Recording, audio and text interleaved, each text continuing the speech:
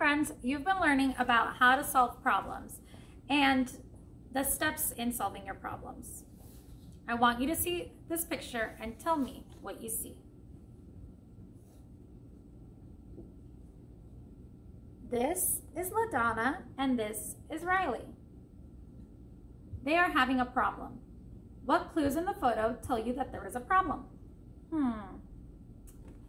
Riley is mad. She is trying to pull the firefighter coat away from LaDonna. Is that a safe thing to do? No. Look at her face. She is frowning and she does not look happy. What are some solutions to their problem? Let's look over here. Oops. They could play together.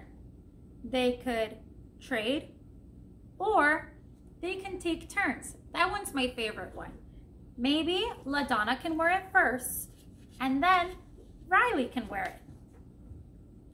Let's see if they solve their problem.